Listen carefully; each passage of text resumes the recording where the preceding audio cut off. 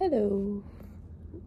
I'm speaking at Harvard tomorrow, and that doesn't feel like a real sentence coming out of my mouth. But for tonight, I'm so in my feels. This year, I had such high hopes for 2024 because 2023 was so hard. But we're not even 2 months in, and 2024 is making 2023 seem like a cakewalk. Like, I take back all the bad things I said about 2023 because there's been, 2024 is HB, and it's February. So I've been really unwell, mentally, physically, emotionally, spiritually, just...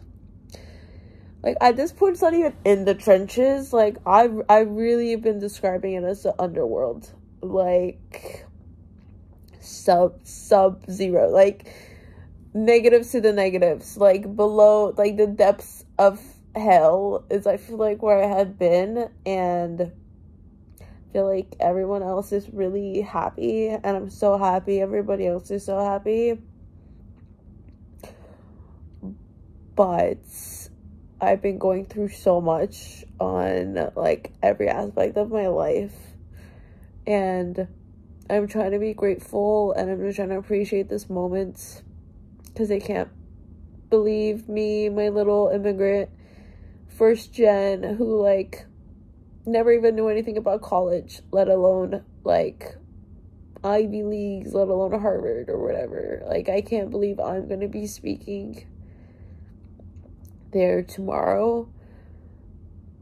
But I felt like if I just were to start this vlog and talk you through, like, the day tomorrow, it wouldn't feel real. And I told you guys, like, I really never want my life to be fake and make other people feel like shit because they compare to my little highlight reel that I post on social media. So I just felt like I needed to start off this video by actually giving you the hard truth, which is I'm so unwell, and all I want to do is, like, fuck off to Madrid, but I haven't been able to because I'm in Boston, and so, you know, it's bad when I need to be in Madrid. But yeah, hopefully the rest of the video is happier than this. But I just wanted to tell you guys that if you're also having a really hard year in 2024, you're not alone, and I see you, and I'm sending you a big hug. Good morning, sunshines. I don't want to get out of bed. It's like 10. I think I've been up for 3 hours. I don't want to get up because it looks cloudy outside. Don't judge me, but instead of going to brunch, I decided to order bagels and have it be DoorDashed. I just could not be bothered to be outside, and I already know I need to go to campus, so I just want to stay inside as long as I can because it's freaking cold. My work stuff from last night made me wake up this morning so anxious, and when I get anxious, I get nauseous. And it's just not what I need. I'm not even anxious about fucking Harvard. I'm anxious about work. Like, be fucking for real. It's the thing that the DoorDash delivered, and this place has like a ground floor street entrance, which then when you go on the 4th floor brings you to the hotel lobby. They left it on the ground floor. They just left it. They just sent me a picture of it, like, basically in the street. Like, now I'm like trying to find socks. I'm like still in PJs so I could go try to grab it. Who does that? Who does that? Who does that? Who does that? Like, ground street. And I had tipped well. My order was like $10. I had tipped well. I'm like, he just loves it. Oh my god. And my pingy came. I'm like, hello? Did you just abandon it? He's like, it's in the hotel lobby. I'm like, what floor? He's like, the ground floor. I'm like, that's not the hotel lobby. I was like, oh my god. I'm just out here, and of course everyone's checking out, so I'm just out here like I'm like so on edge that like any minor inconvenience, like the smallest life inconvenience, is like so ready to set me off. Maybe we should do a taste test. Oh my god. I got ice. I don't know why I got ice. Because you know, no, I know I got ice. Because I like my hot drinks to be 3rd degree level burns. And I was like, by the time it gets to me, it won't be hot enough. So I was like, if it's ice, it's so cold, the ice isn't gonna melt. So girl math. So it's like 10 degrees outside and I'm drinking an ice drink.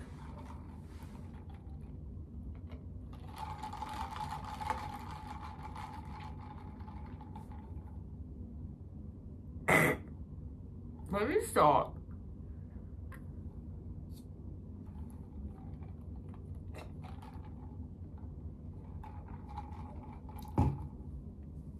Okay. It's okay. No. Okay, maybe the bagel will be better. I'm from New York, so like, I don't think anything's gonna consider an absolute bagel obvi. But I was just really craving a bagel, and I was gonna try to get one yesterday before the airport, but I just didn't have time.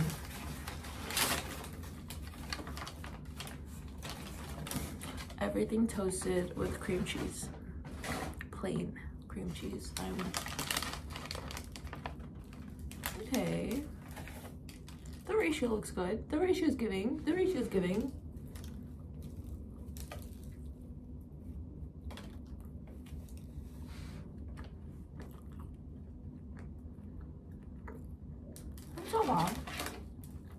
We'll take that. We'll take that. Okay. I need to do my hair. What is this? What is this? I used to have curly hair. No. This is what happens if I don't do anything with it. So this is why we curl it. And not even something you're not, something that you despise. Like that. Maybe just breakfast menu. Yeah.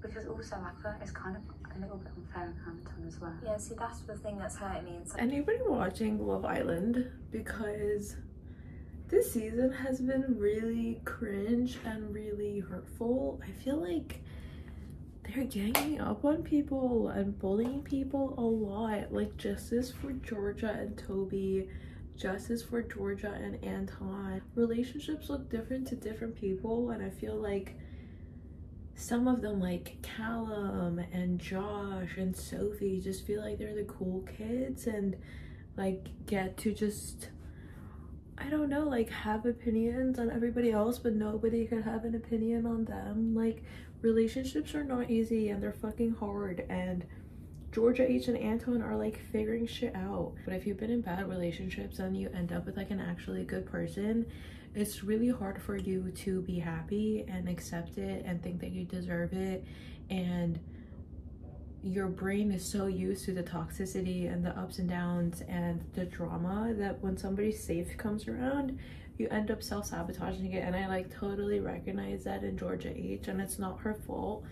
Same with Georgia and Toby. Like I feel like Georgia's just really been into Toby. I feel like Toby seemed like he wasn't that into her, so she took a step back, and then like Toby realized his feelings and then was ready to talk about it. And then when she realized he had feelings, she let herself go there, even though she was trying to like guard herself because she didn't want to get hurt. Like I feel like people are being so mean to them, and it makes me sad because this is still like real life people, and I can't imagine being stuck in a house with people that are like bullying you and all talking shit about you, and you're just trying to focus on being happy. I don't know.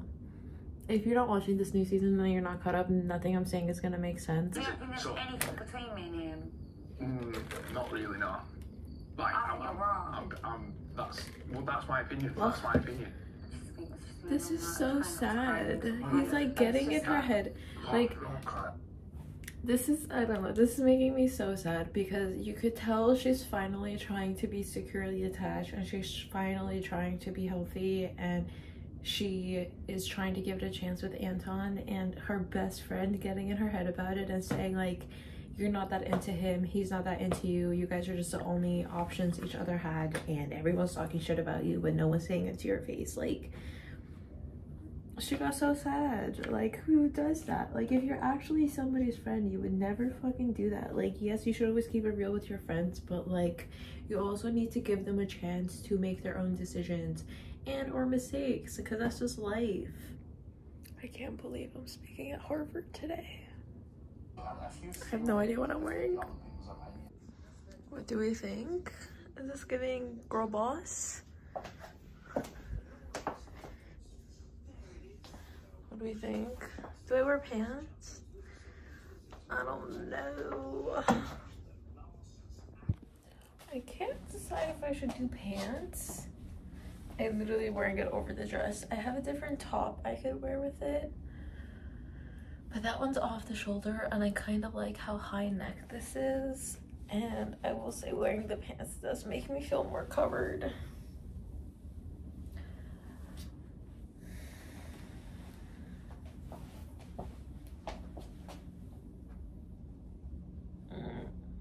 I feel like the vibe I want to go for is like the girl in the office everybody has a crush on.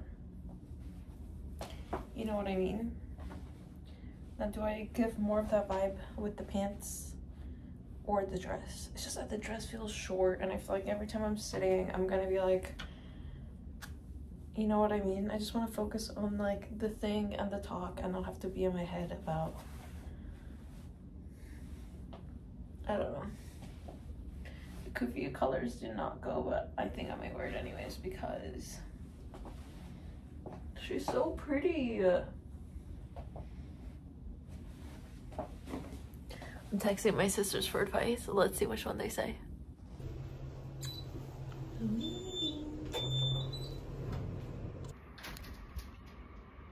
Oh my god, it just finished. I was like, I'm literally in this big room.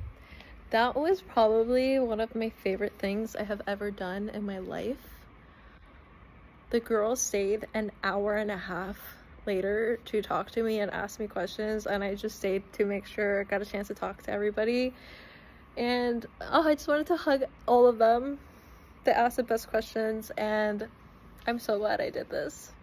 I need to go try to find food and water, but I'm just processing it all still, and my heart is honestly just so happy, and it was such an incredible experience, and the conversations I had and the questions that they asked were so incredible. And looking back at it, it just feels like such a weird, like, full circle moment. And I think I struggled so much during undergrad and my master's, and like still struggling. Not to say that the struggle ever stopped, but I feel like I have always felt so lost, and I felt like everybody else has always had it together, and I've just been trying to figure out what I wanted and where I fit in and what I wanted to do. And it feels so insane to now be able to use that to try to tell and share my story, and share that like you don't need to have it together. It's okay if you're lost, and it's okay if you don't know what you want to do, and it's okay if you're getting rejected, and it's okay if the interviews aren't working out. All of those have felt so isolating and shitty for me in the moment going through them, and now being able to help other people try to navigate it and also just let them know that they're not alone just feels like such a full 360 moment. And I think life right now feels really challenging for very different reasons, and I'm really excited about the day, hopefully, that I can look back on all of the shit that's going on now, having gotten through it, looking back and been like, you know what, that sucked, but I got through it. This is what helped me get through it. And then being able to share that with other people. Thinking about it, and I think I have navigated so much of life feeling alone and feeling like I've had to figure it all out on my own. And I've realized what I've been doing lately is being the person that I wish I had, and being what I needed, and being saying the things I wish somebody had said to me. So being able to do that, and then hearing on the other side that it's resonating with people, fully makes me feel like I went through all of that shit so I could try to make that easier for somebody else.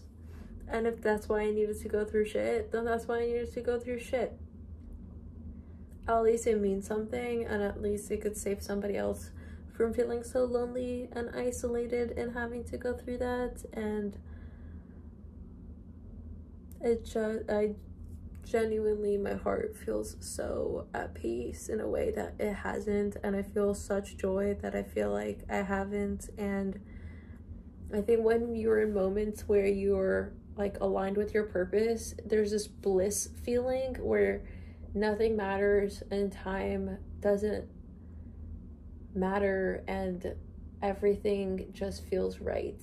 And that moment when everybody left and I was in that room by myself just trying to process it, I could all just felt such blissful peace and happiness. And I think I'll be reflecting on this for months to come, but for now I'm really, really happy that it happened, and I'm really honored I got to do it. And that, like, the 1 hour talk was one thing, but the hour and a half afterwards where I got to just have like one-on-one conversations and provide like one-on-one advice and like have that more intimate like connection with everybody that stayed. Like, so many people stayed and they just waited. I just feel really happy, and I think I need to do more stuff like this, and I need to keep trying to give back however I can and try to help women however I can, and try to make my lessons and like my mistakes and the shit that I've gone through like mean something. And I'm just really grateful for today. We need to go find food.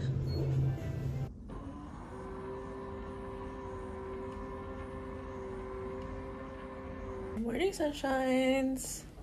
It's Monday. It's President's Day. Our president is embarrassing, so obviously we're not celebrating President's Day, but we are going to celebrate the fact that we have today off and we don't have work. I found some shopping places I want to go to in Boston. I just haven't really had a chance to go shopping in a while, so I thought maybe we'll just make today a shopping day. I found some vintage stores, and then I found just some like regular stores you would find anywhere else. And I think that's what we're gonna do today. Let me show you my outfit. If you know me, you know I do not wear jeans, but these jeans from Zara have been the exception to my jean hating vibes because they are so baggy. It doesn't feel like I'm wearing jeans. And this top is from Naked. I've been loving Naked. I've never really heard anyone talk about Naked.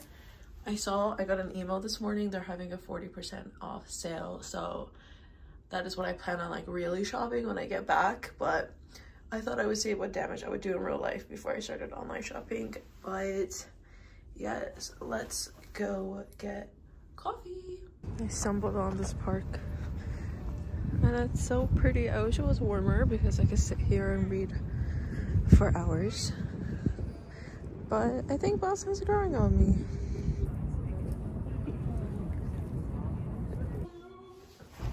What do we think? This color is so pretty.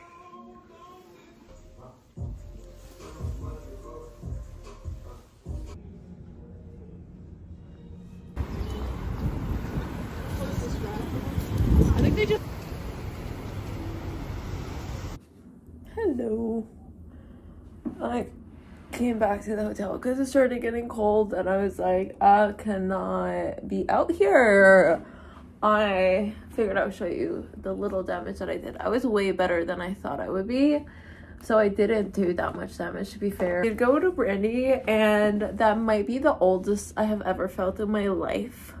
It was really a reflective moment, standing in line with like really young teenagers. Like, I feel like I was at a minimum 10 years older than everybody there, and I don't know if I had ever experienced that before. And I think this whole weekend has just reminded me of my fleeting youth, and that's just not a thing I have ever needed to think about before. So I'm probably gonna be spiraling about it for the next couple of weeks, but it's fine. I don't think I have a thing about aging, because I believe life is just only going to get better, and I'm not somebody that looks back at my teenagehood and high school and middle school and undergrad or my master's and thinks that life used to be better. I actually would rather believe that my life is only getting better every year, minus how shit 2024 has been. As far as aging, I think I'm only loving myself more as I get older. So it wasn't in a way where I was like, oh my god, I miss being like a teenager standing in line. It was just the, wow, I feel old. Which is not a bad thing. It's just, I don't know, like maybe I shouldn't kick out of Brandy, but I did need to get some kind of Boston merch, so I'm glad I found this shirt. I was hoping for like a Harvard hoodie or something, but I haven't really found anything good, so this will do. And I'm trying to get into red. I grew up with my mom hating the color red, so I never ever had anything red, and now I'm an adult and I think red could be cool. Red could be fun. Red is just really loud, so as a neutral girly, it's a lot for me, but because this is darker, I feel like it'll be fine. So I got that, and then I got this little black hoodie, like super, I feel like Brandy is really good for just super basics, but it's literally just this little cropped hoodie. I feel like it would be good for the gym. And then I thrifted these skim leggings, which are so fucking small. I tried them on and they stretch enough to fit me. I do feel like I'm going to rip the seams every time I put it on. So I doubt they will last me long, but it was like 20 bucks and I was like, not bad. I figured I was trying to get my use out of it while I could, but that was it. I feel like that's not so bad for a whole day's worth of shopping. I've gotten a lot better at not over shopping, because I feel like if it's not a hell yes, then it's a no. Because I buy stuff that I'm like, oh, like I don't hate it, but I don't love it. And then it just sits in my closet and I never end up wearing it. Try stuff on if I'm in-store shopping, which is rare because I don't really like in-store shopping. But if I'm in-store shopping and I try something on and I'm like meh and I'm trying to talk myself into it, I'll rather pass. I found this super beautiful green North Face jacket. I love the color, but the fit was just mid, literally and figuratively. So I just couldn't talk myself into it. But yeah, I feel like the Boston trip's coming to a close. I think today revived and changed my opinion of Boston a little bit, especially mixed in with yesterday. And I've noticed that people in Boston are just really nice. Like everyone just talks to me, strangers talking to me and complimenting me, and it was just really nice. But I don't know if that's reflective of the people as much as reflective of like my inner self. And I think I need to figure out and reflect on this more so I could find the right words. But one of my biggest observations of myself in my life is like I am somebody who is very magnetic, both in a good and negative way. Like if I am internally dark, I feel like I attract darkness. Like if I'm not mentally doing well, I think bad shit keeps happening. Like I keep attracting bad stuff. Like things get delayed. Like little things start happening. If I'm in a bad mood and I'm in a bad mindset, little bad things just keep happening, and even though they're little, they seem so much bigger, and then they make me even more in a negative headspace, and it's a downward spiral. But I've also noticed the same in the positive, where if I'm mentally feeling grateful and I have gratitude and I have optimism and I have hope, I feel like I attract light. And I would love to know if anybody else feels this way. I've never heard anybody talk about it, but I'm sure it must be a universal thing, because so much of life and how we interact with our surroundings has everything to do with our perception of our surroundings. So maybe today I just was in a better mindset, so I attracted better energy. I don't know. I just feel like everyone was just so nice. And I've been reading the Julia Fox book. Oh my god. I love women and badass women and women who are overly sexualized in the media writing books. Like, I've really never had much of an opinion of Julia Fox before reading this, to be completely honest with you. Something about her was intriguing to me, and I think reading this is further answered why. But I think media takes women, and especially beautiful women, and over-sexualizes them and creates this narrative about them. I think Emily Ratajkowski, I'm so sorry if I said that wrong, did the same, and I loved her book. I think Julia Fox did the same, and I love her book, and I'm so proud of these women for narrating their own stories and being beautiful and being smart and being good writers and good reflectors and narrators. And it takes a lot to not only write a book, but to write a good book. But because this is about her life, it also made me really sad for all the stuff that she's gone through. And at the same time has made me so proud of her, someone I don't even know, of her resilience and her ability to continue going on about life, even with all the shit that she had to face from childhood to teenagehood. So I'm not done with it yet. I think I have that much left. I hate finishing good books because then it makes me sad that it's over, but I'll probably finish this sometime before I'm back in New York tomorrow. But yeah, I think Boston ended up growing on me at the end of the day. I think it was a trip that was needed. I feel in a better headspace now leaving Boston. Way better than the headspace I was when I got to Boston on that first night when this video first started. So just goes to show, sometimes you need to feel your feelings, and sometimes you need to be sad, and then you get up the next day and life is better. So I'm grateful. I'm grateful for this weekend, and I'm really appreciative of you all for coming with me on this little journey. Cannot believe I spoke at Harvard.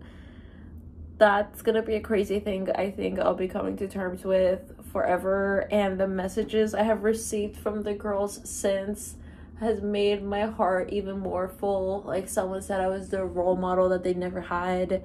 Someone said it was the best workshop they attended in the whole weekend. Someone was like, that's I don't know, just so many kind, beautiful things from kind, beautiful girlies, and I'm just grateful. So I think I'm going to end this video now and try to edit it and get it out tonight or tomorrow. But yeah, I hope you're all doing well, and I'll see you again next time.